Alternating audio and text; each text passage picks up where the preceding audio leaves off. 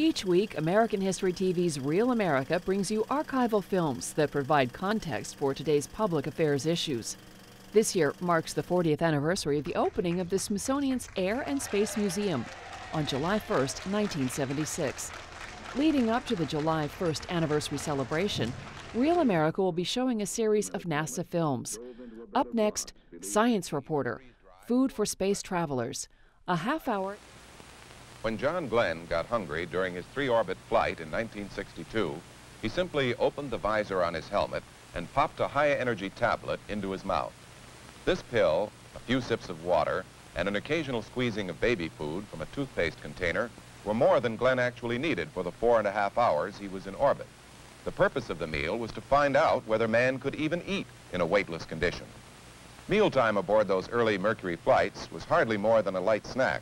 Yet even at that, it was considerably more sophisticated than the brown paper bag and thermos diet common to the earliest in-flight feeding during World War II. Since 1961, food scientists have been hard at work studying and developing space foods and measuring their effects upon man. The problems, even for short flights, have been enormous.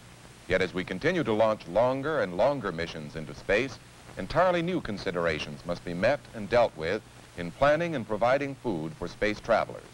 How space food scientists are doing this is our story today on Science Reporter. What is this? This is freeze-dried peaches. This must be meat over here, it looks like. Correct. That's meat and gravy.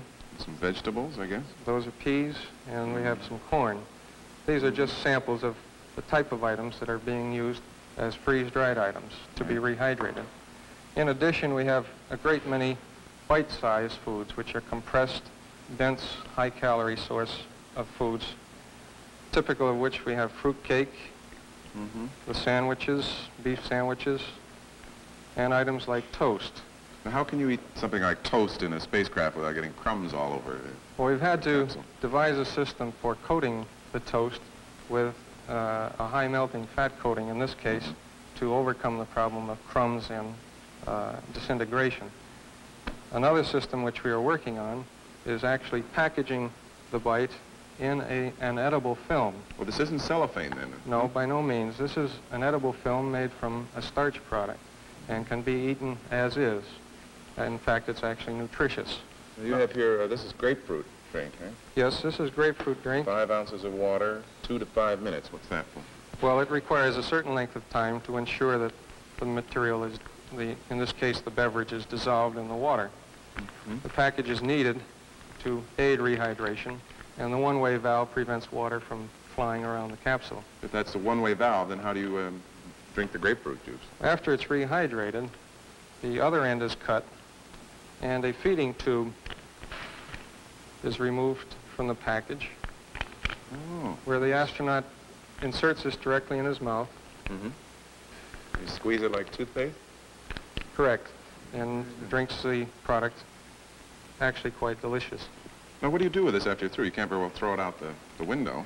No, attached to the package is a germicide pill, which is inserted into the package after the product is eaten to prevent residual decomposition and odor formation and fermentation and like.